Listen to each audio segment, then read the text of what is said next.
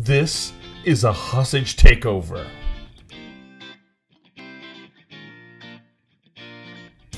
Sometimes when we look at scripture, what we see is a bunch of restrictions. Don't do this, don't do that, don't do this, don't do that, don't do this, don't do that. And we kind of get like a little frustrated. We think, why is it saying all of these things? Well, today in this hostage takeover, I want to answer that question. Why could we not eat certain meats back in the Old Testament?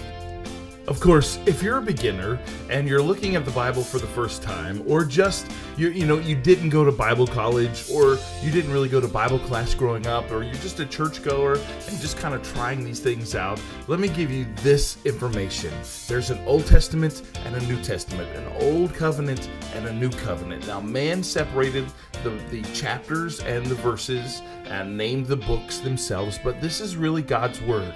The Old Testament and the whole Scripture is kind of divided into little segments. Now, you can go too far with this, and I don't want to go too far with this, but I want you to see that, at one point, it was just God and the people, and Adam and Eve in the garden, and he was talking to them directly. And then he would talk to people like Abraham or Noah. He would tell Noah, you're my servant, I'm going to save you. And he talked to Abraham. So he basically talked to whoever was the dad of the family, the oldest man in the family. And then he talked to Moses, and he did those kind of things. But then he gave Moses a written commandment. And so he gives them laws. And so that's the kind of the laws that we're talking about. And this is a covenant he made with his people. And so these laws are lasting for a really long time. Some of them he kind of called one kind of law, and then some of them he said, like these 10 laws, these 10 commandments, he said these are like forever and ever and ever and ever and ever. But then there's these other laws that are kind of right for right now, for you right people. You were listening to my voice. They call it Mosaical law. And then you get come along a little bit later, and you get to something where Jesus shows up, the Son of God, and he's like, I have new commandments, which some of them are really old commandments, like love God, love others. That was already there, but he came in and with his blood, he put to death the old covenant, the old law, and we made a new covenant with us. And so therefore separating the Old Testament, the Old Covenant, and the New Testament, the New Covenant, and giving us a new set of laws, but really more of a new life to live and a new perspective on who God was. And that's a whole nother hostage takeover, but I just wanted to give you that little bit right there in the middle. Here's what Scripture says. Leviticus chapter 11, starting in verse 1. The Bible says, The Lord said to Moses and Aaron, Say to the Israelites, of all the animals that live on the land, these are the ones you may eat. You may eat any animal that has a split hoof, completely divided, and that chews the cud. Oh man, that sounds exciting. I want to eat an animal that chews the cud. Okay, that's just weird. All that, it's just in there kind of distinguishing these animals. But here are the animals you can eat. These are ones that have a cloven hoof. I got a list here. I'm going to read it to you. And they include the antelope, the cattle of any kind. So a cow, goats, elk, deer, praise the Lord, because I love me some venison. But on the other hand, you can't eat rabbits or pigs. They don't qualify for one without a split hoof. So I wonder what's that all about. I'll keep reading. There are some that only chew the cud or have only a split hoof, but you must not eat them. The camel. I've never ever looked at a camel and thought to myself, oh, I'm so hungry, I could eat a camel. I don't know if anybody else has ever said that. Maybe in one part of the world, maybe they go, oh, I'm so hungry, I could eat a camel. Maybe not. Maybe no one has ever said that, and maybe that is not what I should have said. Okay, so though it chews the cud, does not have a split hoof, it is ceremonial unclean for you. The coney, or, well, we call that, I don't know exactly what a coney is. It's a rock badger or something like that. All right, so the coney, though it chews the cud, does not have a split hoof. It is unclean for you. The rabbit. Oh, no, take away the rabbit. We can't eat a rabbit because they, though it chews the cud, it does not have a split hoof. It is unclean for you. And then the pig. Oh, no, don't take away my bacon. I love me some bacon. Bacon is great. I like bacon wrapped bacon. It's my favorite. I know. Don't take away the pig. Why can't we have the pig? Though it has a split hoof completely divided, it does not chew the cud. It is unclean for you. You must not eat their meat or touch their carcasses. They are unclean for you. So this is one of the first categories. And chewing the cud is kind of this thing where they're kind of chewing on things, and it's really kind of hard to explain because I'm not a veterinarian, but I know what it looks like because you see that old cow out there and they're chewing the cud. Okay, same thing with camel, rabbit, you know, they're always eating something, but he puts in this one specific thing, and that is because the rabbit, it has diseases that it carries. So I got this written out. It's tularemia. Tularemia, and it's a bacterial disease that can be transmitted to humans, and it's nasty. And then we have these other diseases that pigs carry, and you could even get in contact with that disease just by feeding them, walking around in their feed place that is full of their feces, and it's not so good. So these are unclean, you know, like so I can go to the restaurant and I can have a rare steak. I can have it really, really rare. I can have it bleeding and it's not going to hurt me. But when I get pork, or if I got rabbit, or I got chicken, or some other kind, well, if I got pork and rabbit for specifically here in this particular thing, and it's not completely cooked, it can make me sick. And I may not be able to tell that it's bad. When you have beef that's bad, you can tell it's bad. So that's the first thing. He says, don't eat the animal that does not have a split hoof and chew the cud. So there we have it. They have to have a fully split hoof and chew the cud. So you can't eat a camel, you can't eat a horse. And then he says, listen to this. Of all the creatures living in the water of the seas. This is Leviticus chapter 11, verse 9. And the streams. You may eat any that have fins and scales. So that's the two things they must have.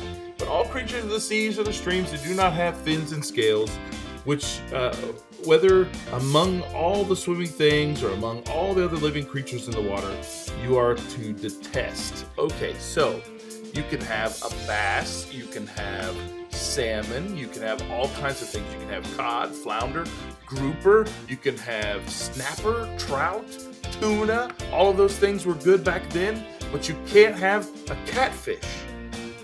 Which, when I first tasted a catfish, it tasted like the pond that it came from, and I didn't like catfish for many, many years, so I was kind of like, hallelujah, amen, no catfish. But then it's no lobsters. Oh no. Now we're going to meddling. No crabs. Can't go all you can. Can't go to Joe's Crab Shack. It says no shrimp, and many other water creatures do not have fins and scales. God says that we should detest them, that we should stay away from them. What in the world? Well, have you ever met someone who had an allergy to shellfish like these, like crabs and shrimp and things? And what happens to them? Their whole throat closes up. It's like anaphylactic kind of thing. And what God was doing is he was protecting his people from those kind of things. So he's just kind of like, don't eat those. Maybe 98% of you won't get sick, but then again, 2% of you might die. So we should probably stay away from those things, is what he's telling those people. Now we have medicine, we have all these other kind of things. We can detect that, we can get help. And so I believe that we're okay. Now, we'll get into that just momentarily. There's a big list here of the kind of things that he says do not eat. And so we want to determine why he said not to eat them. And so what we're going to do is just look at a couple of reasons. The first, I think, is really a powerful one. And that was that he wanted to set his people apart. He wanted to make them holy. You know, he wanted them to be, that's what that word means, set apart, different from the world, to be, those are those people who don't do this and don't do that. Well, it's not about that necessarily, but he wanted to make them pure and holy and clean, and that's what he was doing when he did that. The second thing is protection, right? This word here, protection. He wanted to protect them from diseases and things that some of those animals were carrying, and not necessarily just that, but like diseases where, for instance, that maybe not everybody's afraid or allergic to shellfish, but some people are, and they'll get sick.